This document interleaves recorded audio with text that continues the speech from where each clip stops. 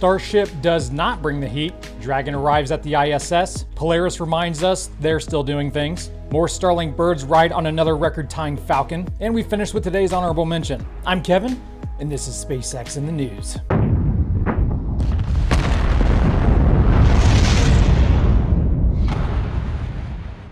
On Monday afternoon, SpaceX conducted a spin prime test for what appears to be its Center 3 Sea Level Raptor 2 engines. And it also appears everything went nominal, Chuck. Since the test lacked any kaboomage, unlike its booster's recent spin up. These tests are meant to test only the engine's ignition sequence prior to actual ignition. And by the way, Lab Padre re-released his capture footage of SpaceX workers up the road during Booster 7's explosion last Monday on their new weekly roundup video series, as well as Elon inspecting the rocket for damage afterward. I recommend you subscribe to his channel, especially if you're all about the nitty-gritty behind-the-scenes details of Starbase operations. More Highway 4 closures for testing are possibly on the books today through the rest of the week.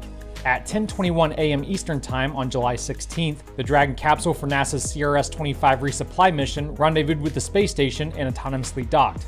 Part of its cargo are new spacesuits and a main bus switch replacement. She'll spend about a month in orbit before heading back to Earth for splashdown mid-August. In the future, Crew Dragon crew, Polaris Dawn, completed another week of classroom training and capsule simulations at SpaceX HQ. Wish I had more to tell you.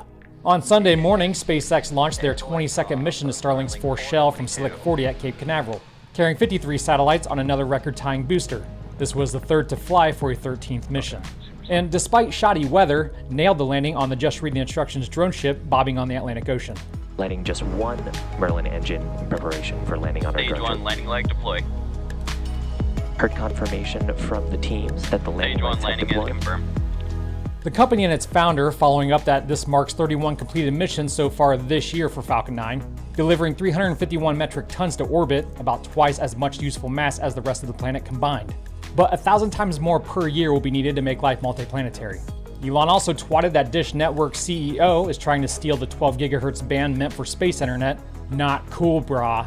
So he suggests customers and potential customers should turn snitch and run and tell Uncle Sam, hey, that's no fair. Because I know you're concerned, I am still patiently waiting for my Starlink delivery. I can only hope it works when it arrives. But now it's time for today's honorable mention.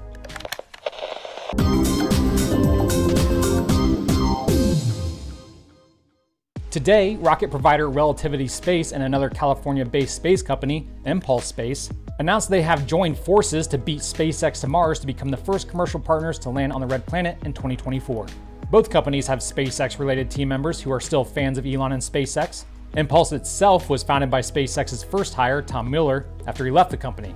Relativity will provide the rocket, the first fully 3D printed and fully reusable two-stage BFR lookalike called Terran R, currently in development and follow-up vehicle to their Terran 1 rocket, also in development, but expected to launch on its maiden flight this year.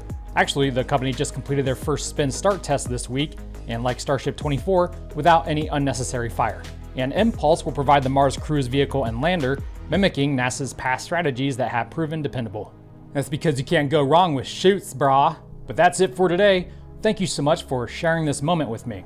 Yeah, I felt it too. But my heart belongs to my local supporters backing the channel. We're in a serious relationship because they buy me nice things, like this Joe Rogan microphone. That's TV money. But sugar daddy or not, be sure to have a nominal weekend. And until next time, Godspeed.